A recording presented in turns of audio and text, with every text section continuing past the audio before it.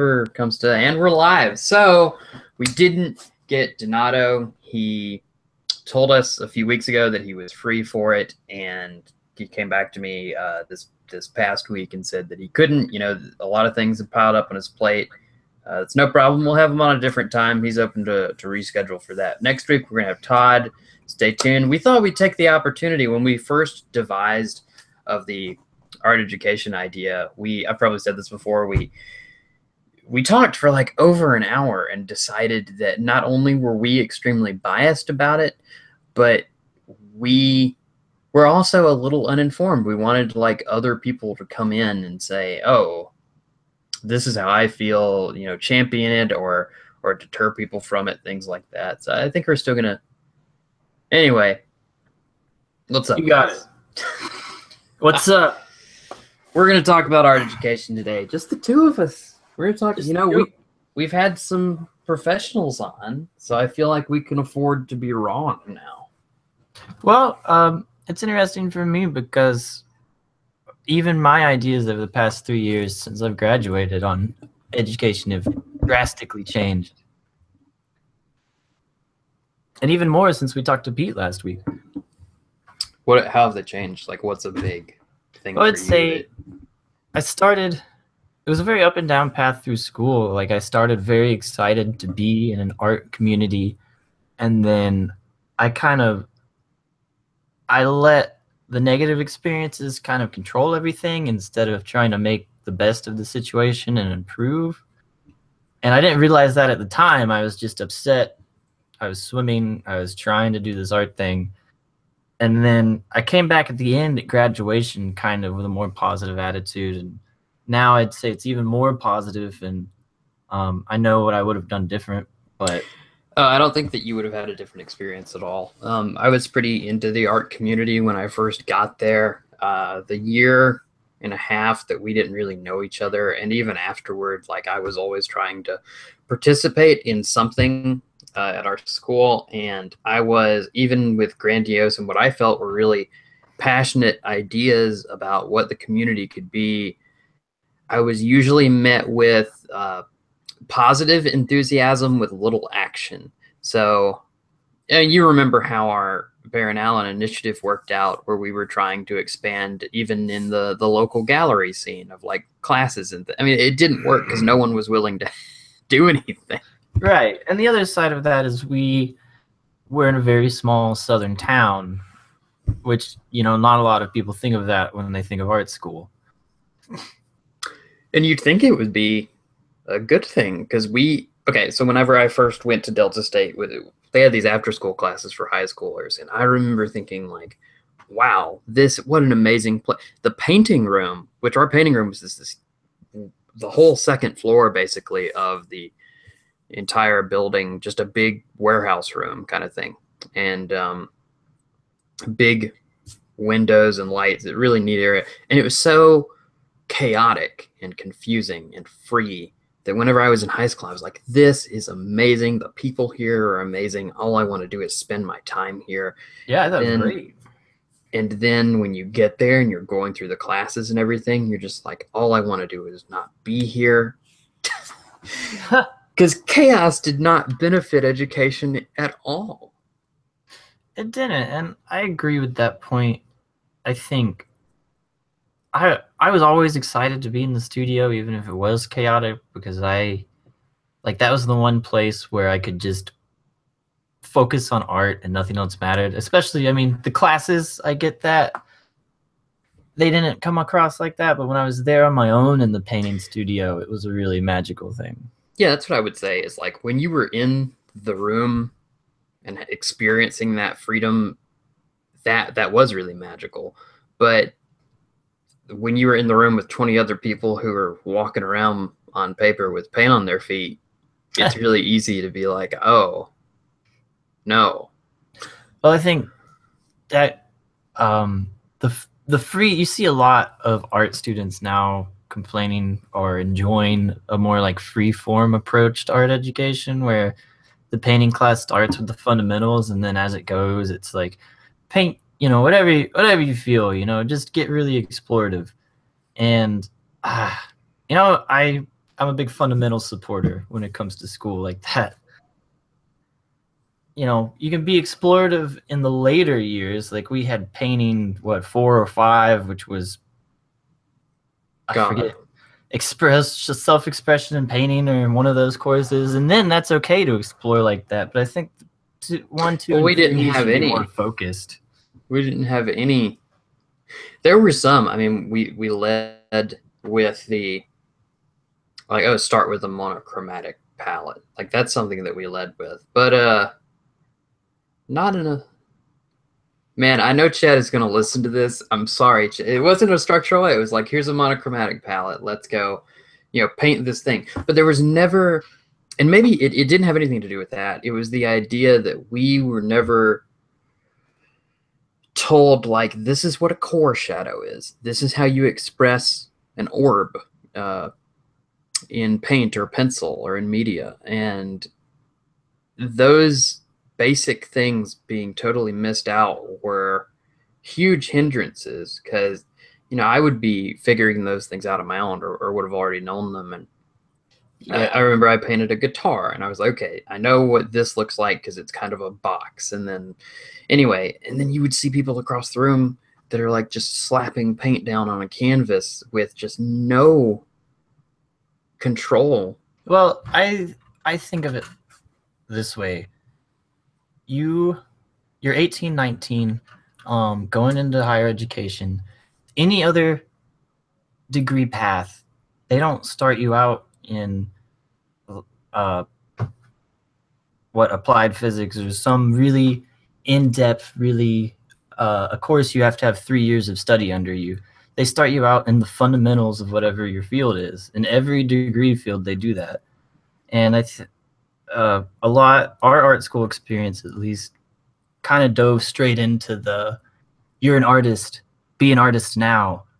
Right. You are an artist, not become, and that can get philosophical, but I guess what it comes down to is like create art, don't learn art. And well, you need the tools to create art, and you need to study what the people did before you start to explore on your own, because you don't know anything. You're a stupid 18, 19-year-old. No, I think it's also a double-edged sword. I look back at some of the things I did in college before I became more structured, and I'm like, oh, that's really what I wanted to do. I should probably get back to that. Well, like when we talked to Pete and even Duncan, they said most of their learning occurred on their own, and even in the settings they were in. And I think that's going to be true. Your school work is just going to be the core, and then whatever you want to explore and learn and develop is going to happen on your own. I think we're getting a little off topic.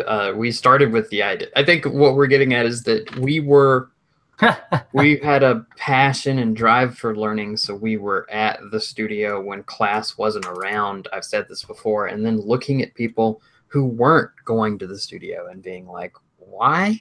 And I think that behind that was the curriculum wasn't preparing them to come to the studio. That's true. And in any field, you're going to run into people that are going to piss you off like that, being lazy. And half of it, you're right, was part of the curriculum. But I think the other half was also people who just thought they wanted to be artists or thought it was cool or were trying to get into that.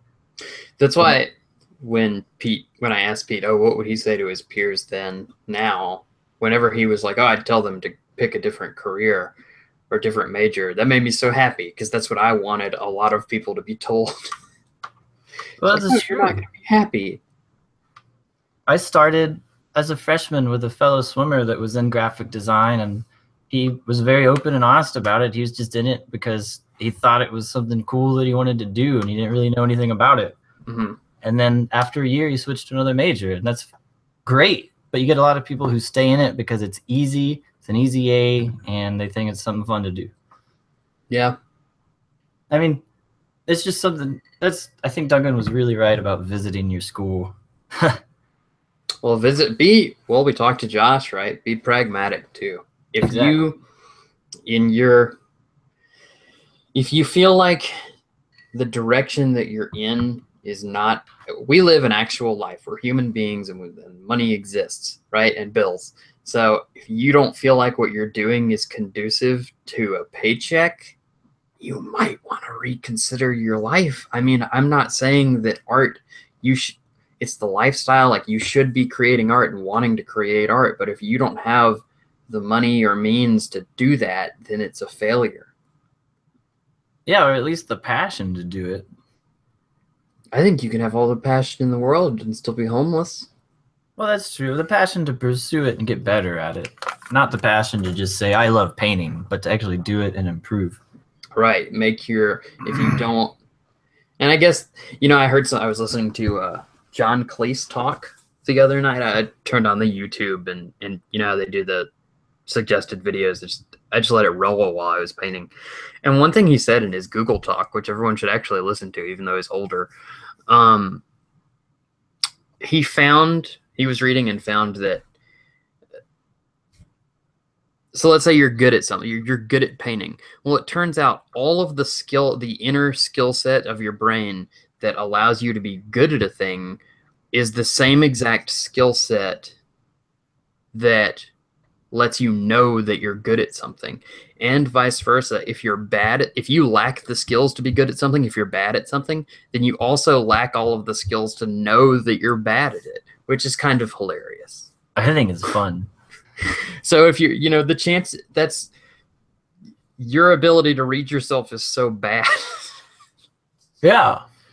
You'll never really know if you're bad at something. And so people who are in art school probably don't know that they're not going to be, unless there's someone like Rembrandt sitting beside them doing majestic and magical things with painting. Yeah, but now it's okay because you're being explorative and you're being an artist and being creative. So you don't have to paint like that, Alan. Oh, man. I guess Jackson Pollock exists. Well, I don't know. You brought up an interesting point that I forgot. Oh, that's fine. But, oh, yeah. Usually when you go to a major art school, I think you get critiques and you get some very serious professors who might be a little mean and say, your work kind of sucks. You need to get something together. Oh, But no.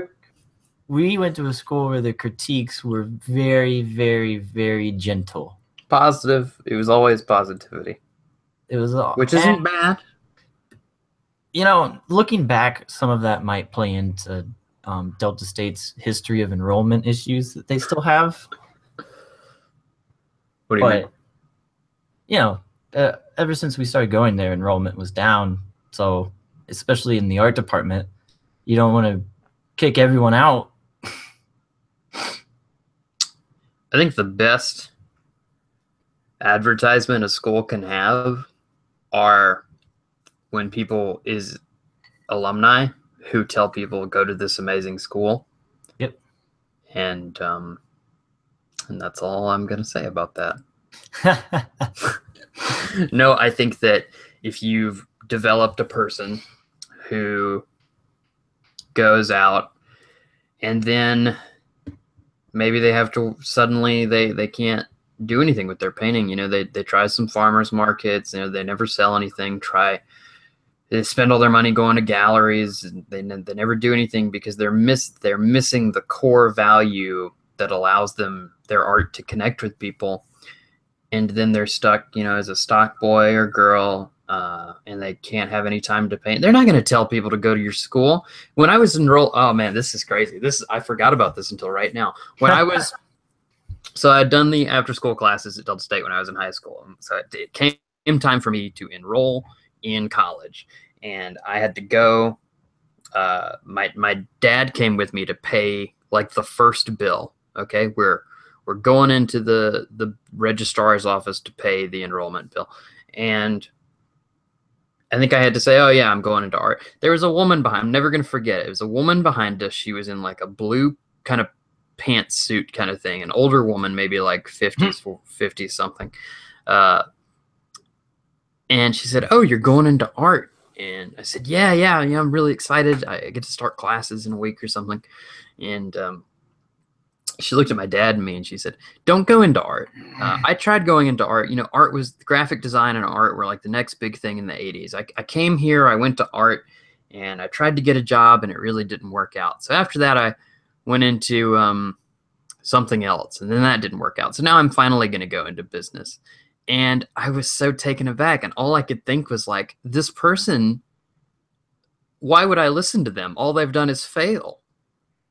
Yeah, that's the great thing about art is most of the time, if of of course there are extraordinary circumstances that might prevent you, but most of the time, if you fall flat, it's your own fault in art because you didn't try hard enough, and you have to try really, really hard.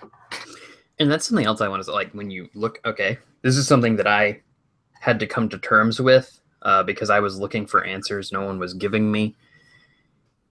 And when it comes down to it, it's really important for you to look into your school and the faculty because those are going to be your answers, your answering blocks. Right. And what I'm getting at is in my college, I was like, there was a point where I had to say, oh, maybe I shouldn't listen to them. All they became was a teacher at Delta State, which is really, it's not like an angry emotion coming from that. It's like, oh, there's people who are doing better art and making better decisions, have made better decisions with their lives that I maybe should be listening to in this case. I don't know. Yeah. Don't listen to your local farmer's market artist about what you should do with your art career. But if you can contact James Jean, that would probably be a better. Yeah, I feel like we'll go back to this in every episode. Contact James Jean, but on top of that, contact your favorite artist. Yeah, contact your favorite artist. I got since Donato's not here, we had graduated college. You were looking into grad school, and I thought maybe I should go to grad. What am I going to do after college? I'll go to grad school. So I called Donato, who was kind enough to answer. And I said, should I go to grad school?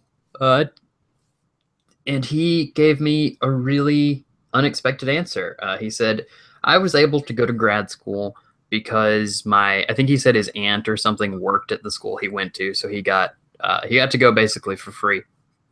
And he said, I would not tell any other artists to go to grad school unless they wanted specifically to teach.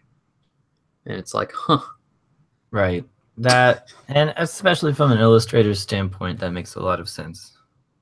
Right. And this is someone who got contacts out of going to school too. So it's weird that he would say that, but I see where he's coming from. So how's about you reflect on your college experience here? Oh yeah. Well, I have before here.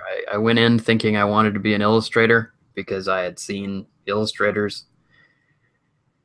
And I was really taken away on this wild ride of being in Duncan's class and learning all this different stuff about the haptic sense and being an artist who's more true to themselves and getting kind of wild with my work. I mean, they really broke me out of a box and learning to enjoy abstraction. And I got into politics and really, the art kid thing. I dyed my hair. I mean, I was painting some stuff with ink and spray paint. I was going crazy. Good times. And then I felt really disillusioned because I was not getting any better at what I wanted to do. I thought that if I went down this road, I would eventually come out on the other side because I'm only being affected by this art, right? In this art school. And I was like, oh, this is what you do. This is what all my favorite artists did, of course. And boy, was I wrong. So I came out of a rut on the other end thinking I gotta do something. And I still had this love for abstraction, so I tried to mix them, and I'm still trying to do a little bit of that. I'm still recovering. Still recovering. No, I guess I can, and I came out of the other side with a newfound respect for teaching myself. I learned that I could only teach myself to grow at a certain point. I don't know. If you want me to break it down, I could say I went in with great hopes and was disappointed, and then had to lift myself back up. There were some golden moments, definitely, but I think those all came from like my own personal experiences that I don't think anyone else could emulate. Right. What about you? Me, man. I Looking back, I think I had the best possible experience I could have. But I went in, of course, wanting to go into graphic design, switching to painting, falling into the Duncan trap, which was a great trap for me because I had a really, really narrow view of art and design and the whole field, really. And Duncan and Michela opened me up to all of the possibilities and what being an artist was really about. And Michela, especially, what it meant to be a contemporary artist, and showing me all of the possible work that was out there. But I think you talked about Josh talking about being pragmatic. That's why I won't say anything negative about my education, is because I myself was definitely not pragmatic until my junior and senior year, late junior year. I started staying extra, hanging out with Duncan. I wanted to learn how to stretch canvases. I said, please teach me. He stayed and taught me after class one day. And uh, it's something I learned from you, honestly, because I saw you cranking out all of this work, and knew everything about your pigments and your mediums, and you knew all the really technical stuff about painting. And I was like, man, I think I need to devote some time to this. So I learned how to make stretchers and stretch the canvas and do all of that. And that was really monumental for me, I think, moving forward. I went in to art school blind, I think, and I came out, not knowing all that I wanted to know, but sort of enlightened on the field. Yeah, that's a good way to put it. Really, what you're going into is you're going in blind, and you're coming out with answers to questions you didn't even know to ask. And I didn't have it. Like, I had only had one art class in high school, so I didn't have expectations. I didn't know what was going to happen. So anything was better than what I had. Yeah, I grew up in rural Cleveland, Mississippi, and we lived far out of town. The only artists I was aware of are the ones we learned in Renaissance history. Until I got to art school, I assumed that Michelangelo was the best painter that had ever lived. And I remember Duncan in my freshman year being like, well, have you know Rembrandt's work? And I was like, no. Because I'd never heard of Rembrandt before. I had never heard of any artist. I didn't even know who Picasso was. I mean, didn't know anything. Well, would you say? I would say that for us, the summer classes are really what did it. Because I recommend summer school to anyone. It's weird because you're going all year to art school, and it's like, oh, I have 2-hour classes Monday, Wednesday, Friday in painting. And then I remember the first summer school thing, talking to Duncan about it. It was like, oh, you mean I get to take 6-hour classes every day for the same amount of credits? That sounds great. Right, it was beautiful. We just stayed there all day in one class. Oh, I miss it so much. I would say that's really the answer we want to give to people about art school is like, I used to say this to people. I don't know why I stopped. Spend 8 hours painting, and then tell me how you feel on it. Spend 8 hours painting. Do that for a week. If you've never done it before, come out on the other side and tell me how you feel. And if you loved it and you loved what you've done, then you should be an artist. Yeah. Because I bet someone who's going into college has never spent 8 hours doing the thing that they want to major in. And that's really what's important. Because I saw people in summer school kind of goofing around.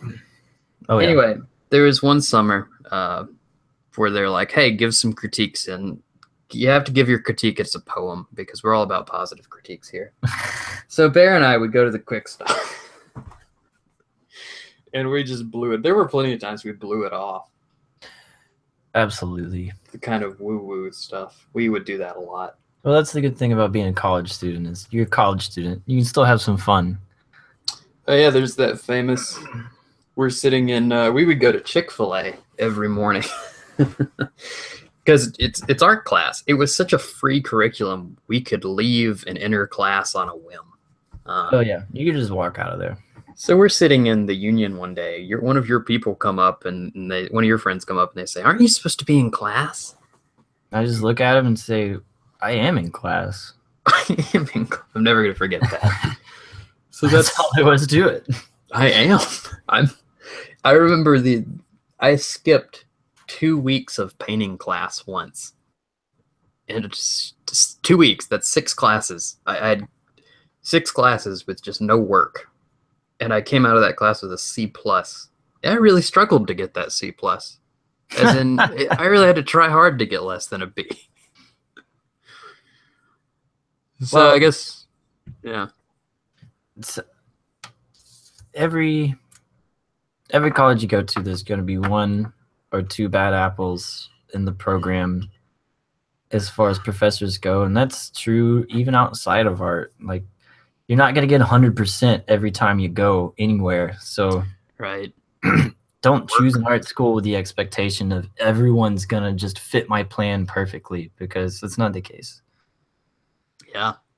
Well, being an artist is such a selfish and personal thing that no one should fit your ideas. If you're the kind of person who wants to hang out all day until an idea comes to them, which is not a bad thing, if that's how you need to experience inspiration and your art, no one else is going to be like that, you know? I agree. Um, I think the key for me in art school was opening up, because as a freshman, I was really closed off, and I was really closed off to any new ideas. Like, Robin was trying to introduce me to Dali and all the surrealists, and then she was trying to introduce me to the abstract expressionist, and I wasn't having any of it. But then after that, my sophomore year, I started to look into it and do the reading and look at the work, and it was something I came to greatly enjoy. yeah. And that goes back to like art school kind of opening you up to things you really didn't know. I remember I had never cared for Dali because the only one you're aware of are like his clocks, right? His melting clocks or something. Right.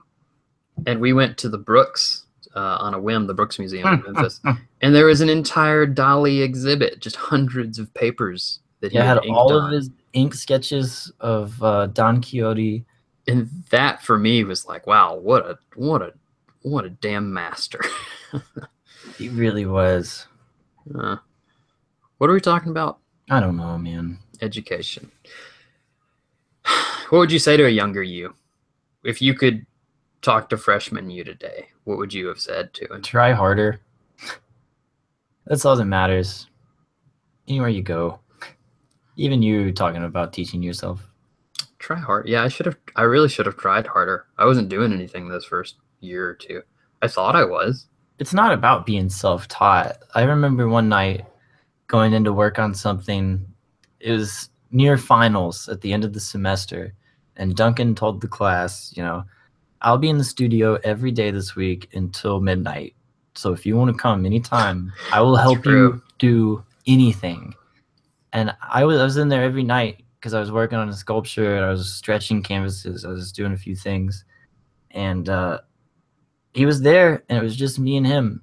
And he was so sad because no one wanted to put in the time afterwards, because that's your homework in art school. You don't get assignments. Your homework is to be in the studio when you're not in class. Yeah, if you're only spending 3 hours of an entire week, and you know that people had so much free time in college, if you're only spending the class time to do work, you probably don't really want. That's what did it for me. You probably don't want to be an artist, actually. It's true. And I see a lot of pictures, and I talk to some people now that are there, and there's a lot more activity after hours, which I'm happy about. But I mean, it's so important. Yeah. Even when you couldn't be in the studio, you were at home working. You had your whole paint set up there. Well, I'm crazy. I want to be working right now. Whenever I latch, I'm like a leopard. If I bite something, I just really don't let go. I want to be working. I was antsy all morning because I had to go to the gym and get the oil change in the car, and I was ready to be in the studio when I woke up. Yeah, That that's is the the worst. exciting. When you get to that point as an artist, it's exciting, I think. I need to start taking that advice from Hemingway, where he was like, I always stop when I know what to do next because then I'll have something to come back to tomorrow. Exactly. Because I hate sitting down. I mean, I love sitting down in front of the painting, but then you're like, okay, what do I do now? I need to. That's just talking. Education. I just thought we both took that digital illustration class, which What class? I expected that, but something I would encourage people to do that I did was take some courses outside of your field. Like I took graphic design with Nathaniel, and it was one of the most important courses I took. I learned more about composition than I ever had. Yeah, I would really highly recommend that. I was always interested in other things, but especially our senior year when we could just play around with credits. I went into mythology and modern literature, which were both English classes, and just those two things are as separate as you can get. And it was like, wow, I'm learning a lot. It's affecting me a lot. I love it. Yeah, you're at a university. I would say even explore outside of art. I took philosophy because I had to, but I wish I had gone into philosophy too, and maybe some more literature courses there. I think that would have helped me expand on some ideas early on. Yeah. Yeah. You never know what thing you're going to find.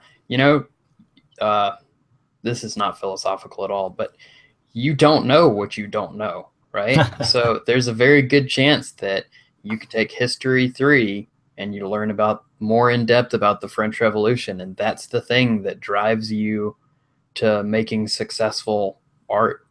Yeah, and history, the history course we had with what was his name, Dr. Glenn? That was one of Dr. the best Glenn, courses and best professors I'd ever had. which did actually drive me into art because I loved it. And I'd always loved history, but learning more about it drove some of my paintings. I actually did a portrait painting of him. Remember that? Yeah, it was great. It's fun. In front of the world map. That's the thing about college is you're trapped there, but you're trapped in a place of like infinite knowledge. Even though some of the professors are shit, the information's there. And if you're stuck there, you might as well take some courses you actually care about. If you're an artist and you're in a class, you're not sketching a lot while you're in that class. uh, Change majors. But no, I was going to say I took another history class with another professor, and he hated me sketching during his class. And one day he would ask me a question which no one in our class would know the answer to. I mean, I don't want to toot my own horn, but I'm really good at history. So maybe not math. I love history. So anyway, he says, well, Mr. Morris, no one can do two things at once. And I looked up and was like, well, maybe you can't. And then I dropped out of that class the next day. It's like, if I can't sketch while I'm in this class, you're not doing anything for me. I think our English composition teacher had the best response to that. Sarconi. Was I sketching in her class? Yeah, you sketched in that class every day, and one day she called you out on it, but she said, does it help you focus if you sketch? And you were like, yeah, I mean, it's the only way I can listen. And she said, then that's fine. I don't care. That's true. Hey, I did some really good drawings in her class too. And she just went back at it. That's true. If it helps you focus, and it does. I mean, depends on how you soak in knowledge. Back to it, expanding outside of your coursework. You cannot. I wish I'd taken like a photography course. I took a sculpture course. I took ceramics. Oh, that's a good. Do you think so? Your sculpture course was a notoriously bad example of a class. It was really, really unstructured. In purely objective terms, like what? All right, be subjective. Like the people in the class, they were not. Well, they were like the. It was a course where there was one sculpture major in the class. I was interested in sculpture because Duncan encouraged me to take it to help my drawing, which I did. And the people in there that weren't sculpture majors were just taking it for an elective easy A, but they were also art students, and they were all buddies. So they spent the whole time sculpting, catching up on, whatever's going on in the art life. So it was a course of little instruction and a whole lot of disruption. Oh yeah.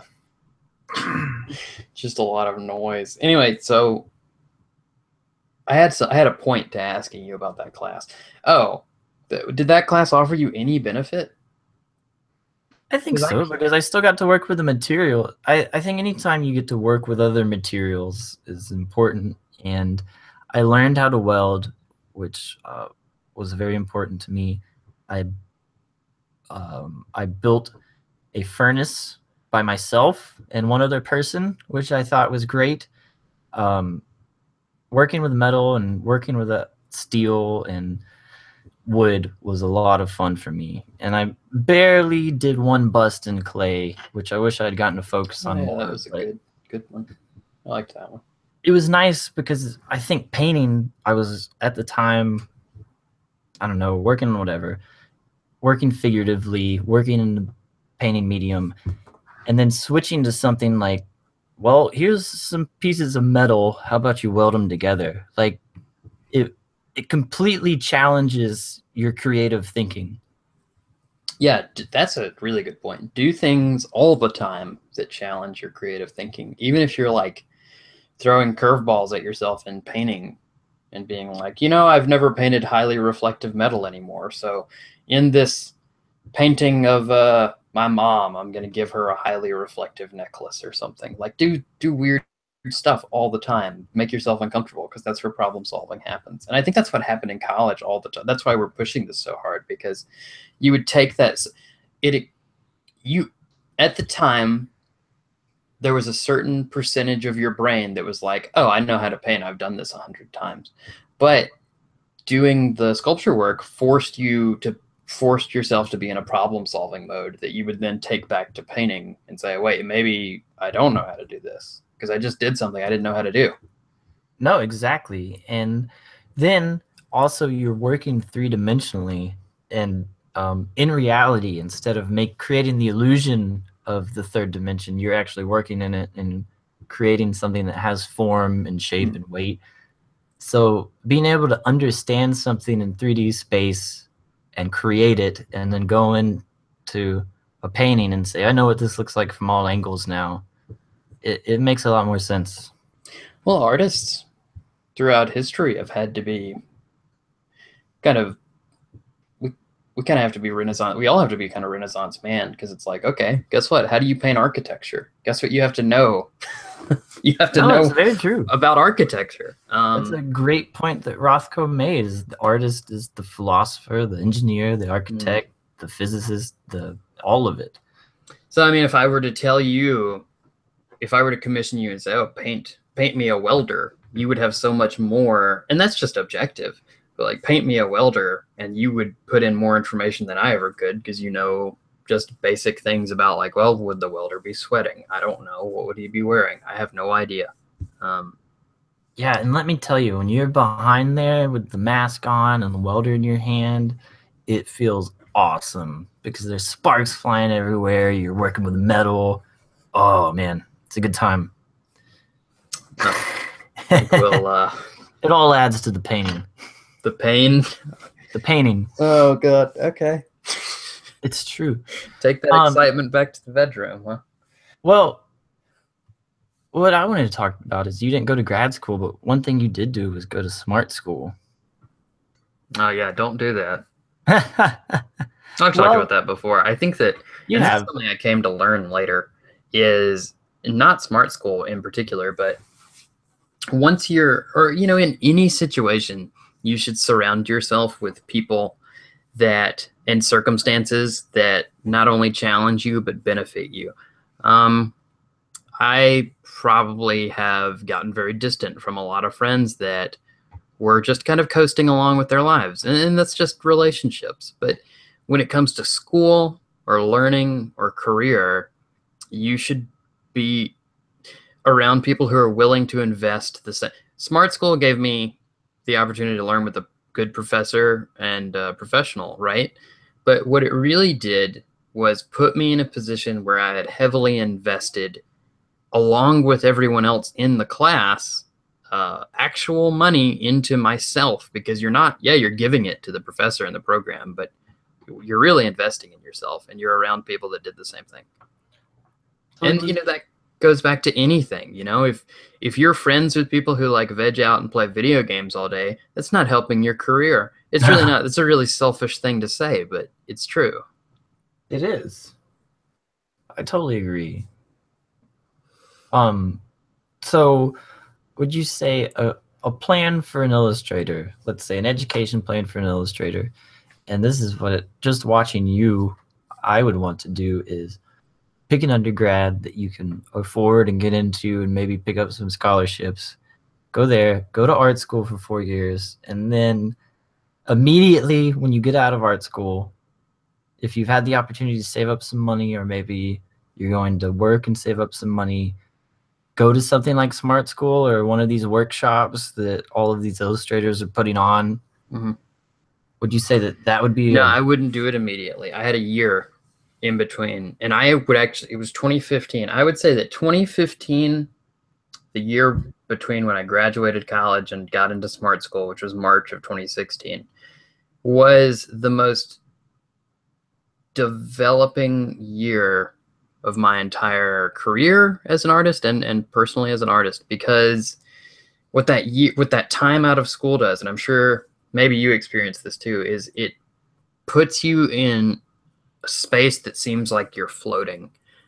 I'm out of art school. What do I do? You try and apply for jobs. You try and send your paintings out. You realize, like, oh, my paint, it forces you to personally critique yourself, which I bet you're not actually doing in college, because I thought I was and I wasn't. Yeah. And being able to say, okay, my work's not as good as I think it was, because I'm in this pool where my competitors are the people I admire. And I had to basically, and Duncan said the same thing, when I was out of school, I had to basically unlearn everything that I thought I knew and relearn it again. Yeah. Relearn what I wanted to know again. So I would say, if you're coming out of school, it doesn't have to be a year. Take 6 months and just paint. You figured out the knowledge part. Now figure out who you are. And there's no better way to do it than locking yourself in a room and painting. Which is what happened. Yeah, I did. Kind of go into a seclusion of sorts. A lot of work came out of that. A lot of work. Because if you're by yourself and all you want to do is paint, that's where you know which direction you're headed. That made me think Delta State wasn't a very good match for you. And I think that's an important thing, because you always wanted to be an illustrator. Man, I think it was a good match for me. I always want to give it so much flack, but it was a really good thing for me. I wouldn't be where I was if not for Delta State. And I'm not anywhere, but that's true. I felt that abstraction come through, like I talked about. I had the ability to let loose. If I had gone to an atelier, which is strictly teaching how I should paint and not what I should paint, I would be even more lost, I think. I would know how to paint better. That's true. I'm guilty of not thinking about it. Like just now, knowing what to paint is kind of a big deal, unless you just strictly want to be a commercial artist and people tell you what to do. But knowing what to paint is really important. And you're right, we did learn quite a bit about that. Yeah. I loved when, if you've never painted music, you should do that. One time Duncan came in with a stereo, put on some music, and said, paint whatever you see when you close your eyes listening to this music. Let it really feel it out. And if you've never done that, you should do it. But those were the high times. And then those taught me something. And then in the really low times where I wasn't feeling very inspired or like I was being taught at all, that's when I set out on my own to teach myself. And those two things came together in a really good way that allowed me to, right out of school, kind of start moving forward. Right. if we had had a grade structure, a better structured school, all that gives you is like, here's an assignment, give me a grade. And that's how everyone else was seeing it. And I bet when they got out of school, they were like, whoops, there's no one to give me an assignment anymore. I guess huh. Yeah. Um, damn, I'm having a lot of nostalgic thoughts about school now. Yeah, this is the nostalgia episode, so we should call it. Welcome to the nostalgia episode, everyone.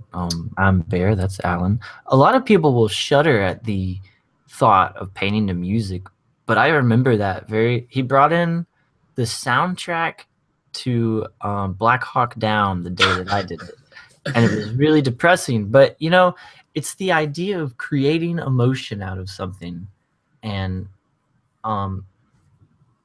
again, challenging your medium and thinking in a different way. Duncan was all about exposing us to as much and as fast as possible. The day we painted with 5-foot sticks, the day we moved paint around with our hands just to feel it, the music thing. Oh, as long as we're talking about education, there were two sides to his education, which was that side that we've just discussed, and then the other side was materials. He was very serious about materials and the process behind it. He even had us make charcoal one day. Yeah, that was a good day. Or like making Conte crayon, which is just mixing clay and pigment. That was fun. Yeah, and he left. Have those. They canceled materials and methods before I could take it, but that's one that I wish I had taken. Yeah, that was fun. Because, like, if you've never done silver point or made your own crayons, like, it gives you a totally different effect. It's almost like, you know how when you're painting in Photoshop, taking a big brush and going over a canvas, that is almost impossible. I would say that is actually impossible to replicate in Photoshop. Yeah. And in the same, because Photoshop is all about precision tools that always do the same thing. And that's the difference between using a pre-made crayon, Conte crayon, or one you made yourself. You never know what it's going to do. Well, it gives you, I don't know, I've done some really great drawings with those things. And I agree. Charcoal we made, I love that. And I think tempura, he had the class do make own tempura paints. Egg tempura with egg yolk, yeah. And then madman. Yeah. So materials. You should be aware of your materials. I encourage art education. I think I think the majority of I don't know. When I was in high school, we didn't have Instagram, and I mean DeviantArt and conceptart.org were the only like large art websites that I remember at the time. So it wasn't as widespread, I guess, as it is now. Like there's a whole lot of, you can access ideas a lot easier now. So maybe people are more informed about going to art school, but I don't know. Yeah, I don't think so. I think that they exist in a realm where they can put out their drawing on a lot of different forums and get feedback that is on a straight line level. Right. I didn't have the ability to get feedback, so I never really knew. So if it's, I don't know, it's hard to say. I think that it's easier to be mistaken. If you put a good drawing out in the world, objectively good drawing, and you get a lot of really good feedback, but then you try and take it to a lot of galleries or art schools, and they're like, no, this isn't what we want. I mean, you would be very confused. I agree. You know? I'm confused.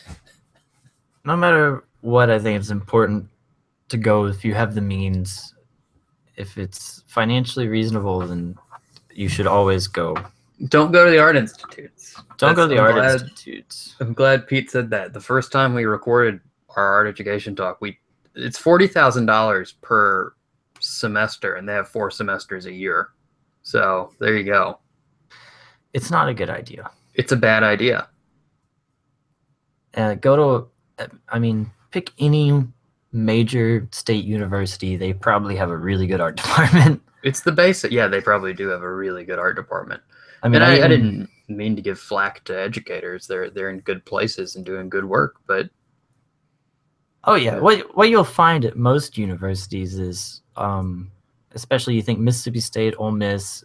We went to school in Mississippi, but any school that is comparable to that, say you're in the English department, you got to publish an article once a year. Well, their artists have to be in a gallery show once a year, yeah, or the equivalent of that. And it can't be the teacher show at the school. They have to have their own solo show somewhere. yeah. So they have to be working. But So yeah, any school that teaches you the basics, go there. And you know what? A lot of people don't realize this. School is something that whether you're taking out loans and you don't know it, your school's something you're paying for. You're giving them money, and you have the ability to just not do that anymore and go somewhere else. If you, after you learn the basics, if you feel like it's starting to feel really constrained, just stop. yeah, Your bachelor's of art is not going to get you anywhere. It'll get you. Having a bachelor's gives you a lot of open doors in life, so you should still get one. But if you feel constrained in art, I don't know, finish off as a business major or something like Josh. absolutely. Or transferring is also an option. Transfer, yeah. I was a coach, so we dealt with a lot of transfers, and I don't know how many people do that just for academic reasons, but I think a lot more people should consider it for academic reasons. Yeah, if you feel constrained, get out of there in any way you can, because you stop giving your money fruitlessly is really what I want to say. Because you're giving it. Yeah. Money and time, it's worth something. But I guess I would say if you enjoy the school, but you feel like you're not learning what you want to, be pragmatic, man. Here's something that not a lot of people think about. When you are touring the school or looking at the school or talking to your registrar for the first time, say, how many of these credits transfer to other schools? Because I tried to transfer out of Delta State and learned that only 2 of the 10 credits that I had would actually transfer. Yeah, which that's a big deal. Terrible. It meant that I was trapped in a school I didn't want to be at that point in time. Yeah. We saw that a lot in the sports side of things as well. Yeah, make sure you're going to a school that's good enough to be accredited by other schools. True. What's up, Alan? What are you working on, man? We're getting to the end of this shindig. What are you working on right now? Nothing. Update how's the Gold Star going? It's good. You know, we're talking about education. I think about the studio and working in there so much and how much I missed it. Like, we need a studio. My senior year, my favorite memories are in the spring. In Mississippi, it storms a lot in the spring, and going to the studio on a stormy like Friday afternoon and just working until night, and it's so beautiful. Like, to me, that was the most joy I can get out of something. Yeah, that, like I said, that feeling of openness, you can't beat it. If you're in a school where you're not working in a big studio, you should. I don't know how you're going to find it. You should. Well, that's another reason I encourage anyone that asks me to go to art school. I say absolutely, because at the minimum, you're going to get a studio out of it and probably endless supplies, which is totally worth it no matter what. Oh, yeah, that's true. Yeah. Because I think even University of Richmond, they're one of the top ranked art schools. You go there for painting, you get a painting studio and access to the building 24/7. If your art school is not giving you access to the building 24/7 out of the gate, don't go there. I'm going to say that. I'm willing to say it. Yep, don't go there. You should. That's something that should be given to you from the start. The Ole Miss art school, you had to have like a key to get in there after hours, and it's like, well, screw you. Ole Miss, they have enough money to update the keypads. Come on. They didn't have enough money to do it. They're not giving the art department. The art department at Ole Miss was terrible. I don't want to go into it. Anyway. The interesting thing is I went to Louisville for urban planning for a semester, and that's when we were doing our comic, and I was doing a lot of digital work, and I improved on my digital work a lot. But after about 3 months, I broke down and I had to go to Home Depot and get some wood and start painting. Like, I missed the studio and actually painting so much. I had to go do it. Yeah, you had to rent out a garage space where you live now just to have a Yeah, studio. even now, I had started this journey on the digital path, but I mean, right now I'm working on a large painting out there in the garage, and that's where all my focus is, and the joy is still there. And that's something, again, I learned at art school, was how That's much joy I got out of it. that's another thing, and feel like I've said this before on the podcast, but if you're painting, there's probably a lot of people out there that have only ever painted digitally or like drawn on paper. If you're painting something, one time in your life, build a frame for a canvas, stretch some canvas over it that you bought yourself, gesso it. If with gesso you made yourself, if you want, you can buy it too. Don't gesso it. Work unprimed.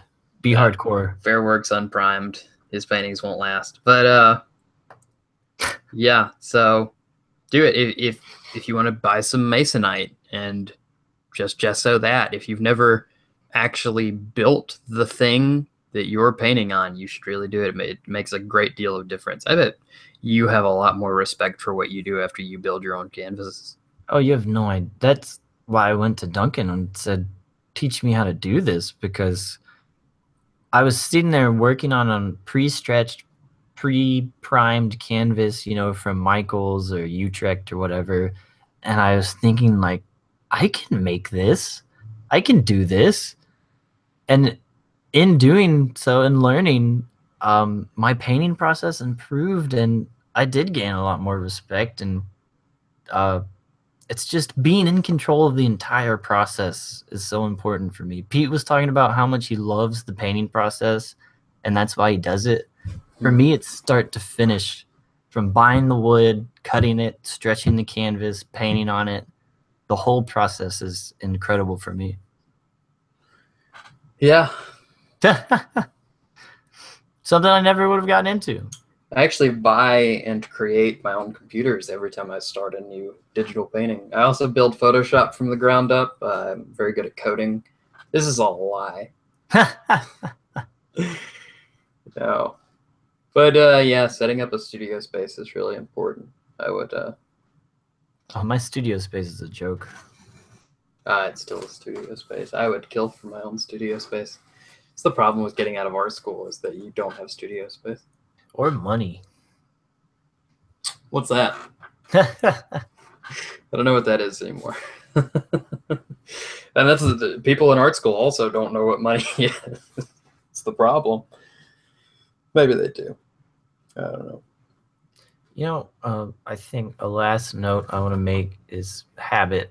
Something we didn't get much out of art school, but we got out of ourselves. Habit and creating. Because like right now, the painting I'm doing has a skull in it. We've all painted the skulls 100 times now, but it's just an example of once you've done it 100 times, well, there you go. You can just do it without even thinking about it. Oh, I thought you were talking about a habit in lifestyle. Who cares about your lifestyle? I am a very meticulous person about my everyday habits. Alan is. I heard of a director recently who eats the same meal every single day for lunch and dinner. That sounds great. No, I think that if you've never tried it, if you're not a habitual person, you should do it. Oh, it does help.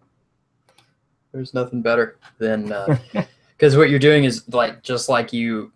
I don't know, some people may not, but you know how you brush your teeth every night, and I bet you don't remember brushing your teeth last night. You just kind of did it.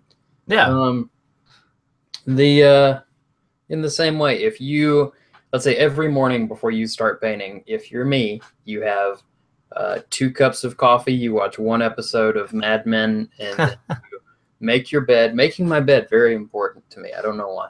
And then sit down, turn on Photoshop, usually at I go make some water, come back, sit down, and I don't even remember starting to paint.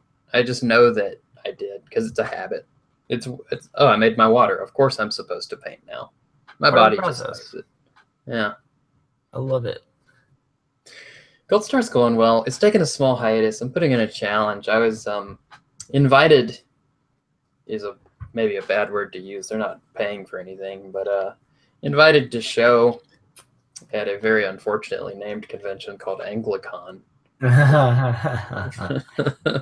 It's a Doctor Who convention. I don't know why they didn't just call it something to do with Doctor Who convention. It's a Doctor Who convention? Yeah, it's crazy. Yeah, right? Why would you call that Anglicon?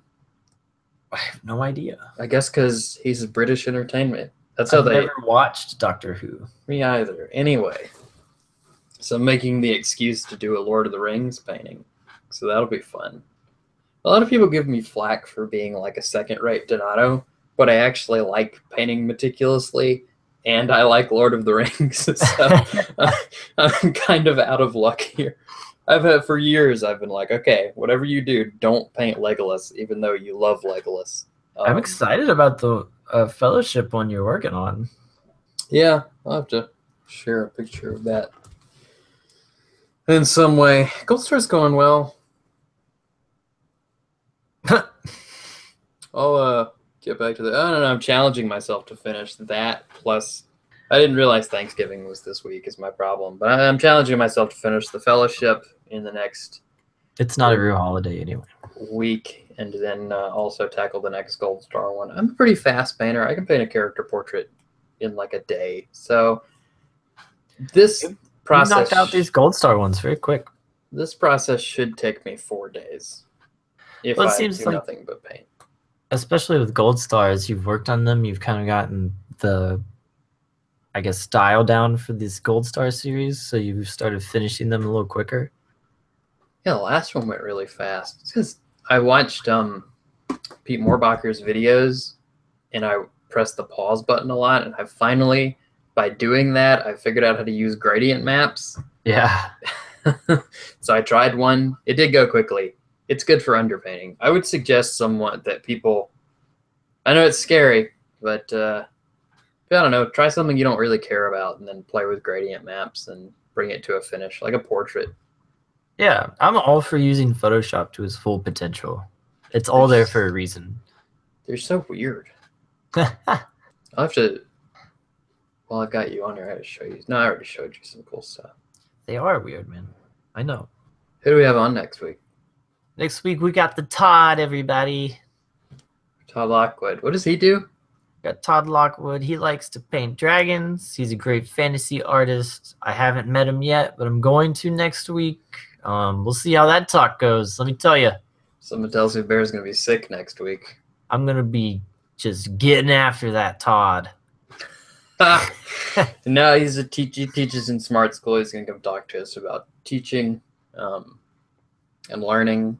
He's going to be neat because he had a real strange career. You know, he had a real meticulous. We talk about meticulous art schools. That one was. He was like taught how to draw his own fonts in art school. When he was in school, it was all about advertising by hand. So when he talks about like picas or pixels. I mean, he had to learn all that stuff in life before he had a computer, you know?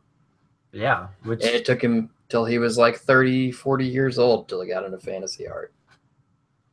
Really outstanding career, I think, especially after going back and looking at his advertising work and where he is now. I think people should definitely take a look at Todd Lockwood for what it means to be a contemporary illustrator. Yeah. So that's it, guys. We did it. We made it. You made it through another Bear and Allen episode. This is real life. If you would like to be on our show, if you have any questions, comments, critiques, or if you want us to talk about something else or get another artist on here, you can find more about us on Facebook, Hanging Out with Bear and Allen. It's our Facebook group. You can email us, hangingoutpodcast@gmail.com. Yeah, you can find us on SoundCloud. You can find us on iTunes. You can find us at our houses. My address is 20523 125th Street, Court East, Bonnie Lake, Washington. Bear's address is, let me get it here.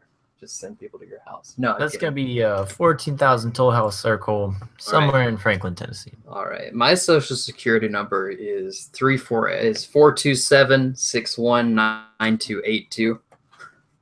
You can find mine online. Just Google my name. I have it on my website. On the website. It's actually your latest piece.